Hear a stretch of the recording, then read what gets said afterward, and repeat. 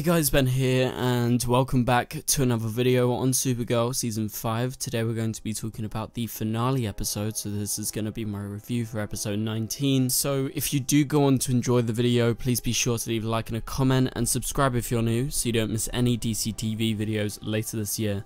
Okay, so the Supergirl finale is here. We're not going to get the next season till about a year, maybe just a bit under a year, but don't worry guys. The Supergirl videos are going nowhere. I'm going to continue making Supergirl videos over the whole next year. And don't worry, because we will see Supergirl footage around probably November time. So, you know, just a bit past when the shows would normally return. That's when we would start getting new stuff, where you would have episode 1, episode 2, episode 3.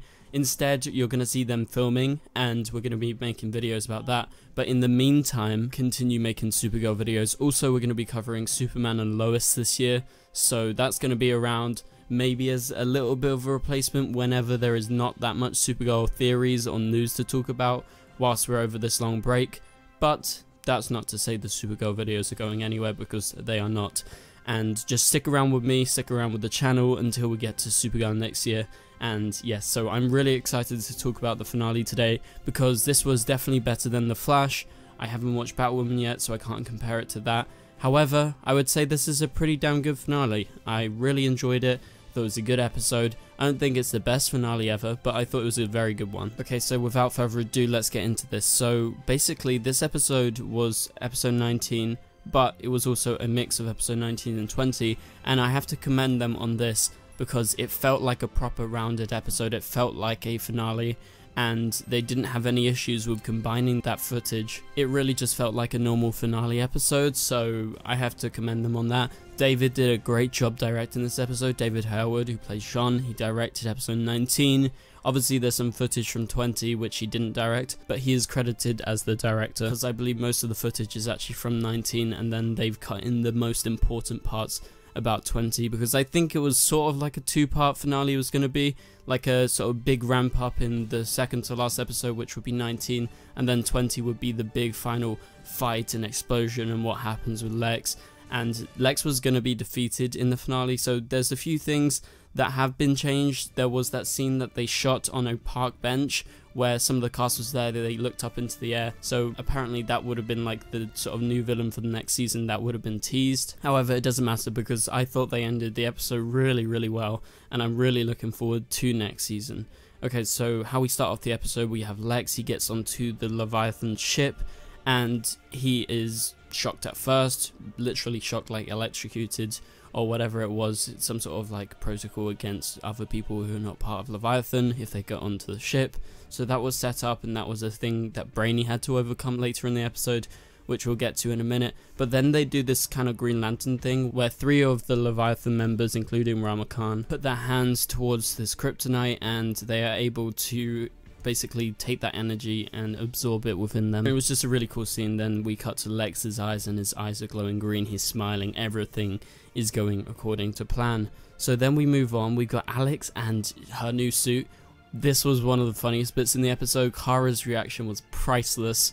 This was at a point where you had the fake Supergirls. You had Jean and Megan as Supergirl. I thought Melissa did a great job in this episode. She was really the center of this episode. So then you get that reaction from Kara, and it was absolutely priceless. I love it.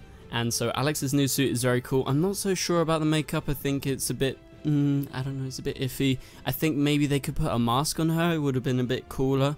We'll have to wait and see. I reckon they might change it a bit over the break or something like that. But the makeup, I mean, was pretty cool. I really like the colors, especially on the makeup. But I don't know if it was a bit kind of goofy compared to some of the other masks. Like, you know, give her a Neo mask or something like that. But apart from that, the suit was awesome, man. It was so cool. The blue and the black worked so well. So it's very exciting to see Alex get this new suit. Obviously, she had that suit before, but it kind of wasn't a suit. It was more like a uniform for the DEO.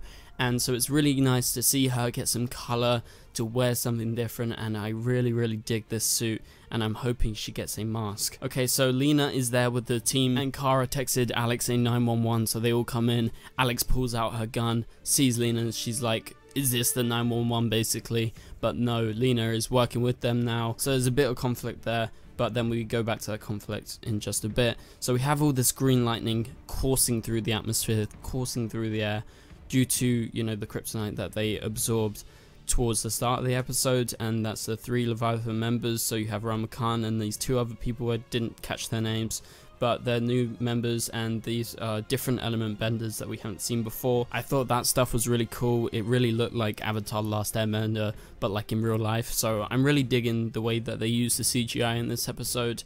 It was very, very good. And so, I mean, the question towards the end of the episode and throughout the episode is, who is in charge of Leviathan? Because they keep on mentioning that Gamma Ray sort of answers to someone higher, and we thought she was the highest, but no, it's someone else. So that's going to continue on to next season, and I'm sure I'm going to make many videos on who is in charge of Leviathan over the break. So I think that's an interesting question to ponder in your mind, and let me know, do you have any theories in the comments down below. Okay, so you have the black and blue suit with Alex. She suits it up and they team up with Magan. There's a few cool scenes with them together. And then you have Kara facing off against Lena. Kara loses her shit at Lena and basically puts Lena in her place because of all the terrible things that Lena had done this season to her. Basically, Kara at this point just spilled everything that all of us as audience members were thinking towards her. Well, at least most of us. So it was a very satisfying moment, and you know, it was really good. And so then we go over and we got Brainy as he goes into the Leviathan ship, and the question is, will he survive? So he's got 10 minutes left, and you know, I think this is the point where you realize that Brainy is a true hero. And, you know, he's been questionable this whole season with all of the different choices he's done in regards to working with Lex since Crisis. But I think everything sort of culminates in this episode, making him a proper hero. And I really enjoyed all the Brainy stuff, especially once he got into that Leviathan ship. And so at the same time we got Gemma, and Gemma has these 2 billion users who are all going into the VR, and they are planning to kill them all basically. And Supergirl basically decides that she's going to go in and she's going to talk to these, I don't know, 1 to 2 billion users and make them all try to sign off, otherwise they're all going to die. And so at the point that Supergirl goes in, Gemma realizes and she sends Andrea after Supergirl. So Akrata is activated as a member or as like an agent of Leviathan, and she goes to kill Supergirl, but then she is stopped by Lena, which we'll get to in a minute. At the same time, you got William. He got shot by Eve, but he was actually saved by Supergirl. Somehow they realized where he was actually being held by Eve. But so that was after the last episode when he was following Eve. And so at this same time, so it's a lot of things happening at once, sort of in this just one big day of events. And I thought they did a really good job putting it all together. So you have also Team Supergirl, which is mainly in this episode Jean, Nia, Alex and Magan working together. So Alex is in her new suit. You've got Jean there, Nia and Magan aiding Alex, and so they're fighting those 3 members of Leviathan, including Rama Khan.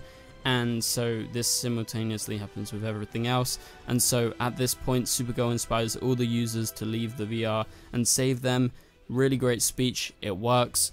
Yes, it may be a bit easy in the sort of scope of things, but I thought it was an effective scene. And, you know, I think it just kind of shows, you know, who Supergirl is. And we always need one of those big speeches to inspire people by Supergirl every season. So this was a good one. And so at this point, you have Lena. She's saving Supergirl from Akrata. Leviathan told her to kill her. And so we're cutting between them and then Supergirl inspiring people and Brainy sacrificing himself to destroy the members of Leviathan by making them not immortal anymore. So all of these are acts of a hero, so it was very nice how they were sort of interspicing it all together, and I thought it really worked. So Brainy completed his mission and he takes their immortality. Gamma Ray is kind of like electrocuted and she sort of freaks the hell out and she looks like this. So this is her true form. She was just wearing human skin. She's some sort of like alien robot. She is horrifying. She looks like the stuff of nightmares. So I'm really looking forward to seeing maybe more of this robot version of her. I'm really intrigued. And at this point you have Lex showing up because he realized what Brainy has done. So Brainy's there dying. He sacrificed himself. Lex planned that he was probably going to do this, but he didn't realize that Brainy was going to sacrifice himself.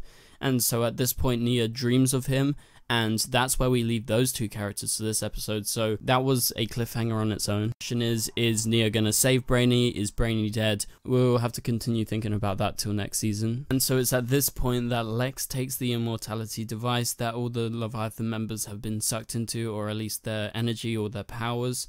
And so Lex has this device, and that leads into the cliffhanger of the episode. So Lex was supposed to originally be defeated in the finale, but, you know, this is going to continue into next season. I don't know how long it's going to last, but I'm very interested because it seems like Lex is going to become immortal, or they're going to test it on some subjects, I guess. So Lex and his mum end the episode with them saying, let's get to work, and they're in this new base. I don't know where they are, but they have this device and they're working on something. So I can't wait to see what happens with that. So Eve reunites with her mum. This is just like a short little moment. Doesn't really matter that much, but it was kind of cool, I guess, seeing that Eve is back on the good side. And also Lena and Kara come together. She accepts Lena's apology, and the two of them are friends again. So I think that was a nice end to the episode and a nice end to the season, because it's been a long time since they were actually good friends and they weren't enemies, essentially. So I thought they did a good job this episode with bringing them back together. And so they team up, they shake hands, and they say there's one bad guy left, and so they go to take down Lex, to take down Lena's brother. And the final thing is, you know, I mentioned how Gamma turns into this sort of psycho robot, and, you know, she's, I guess, like an alien as well, but she's still alive, and she's going to continue into next season, and we don't know who Leviathan is, who's in charge of it.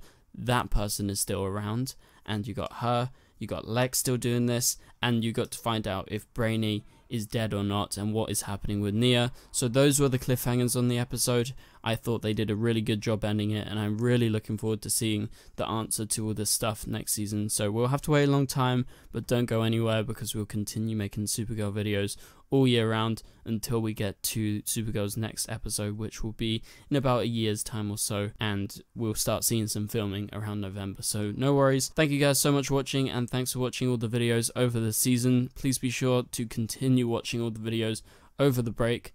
And yeah, so thank you guys for watching. I'll catch you guys later. Goodbye.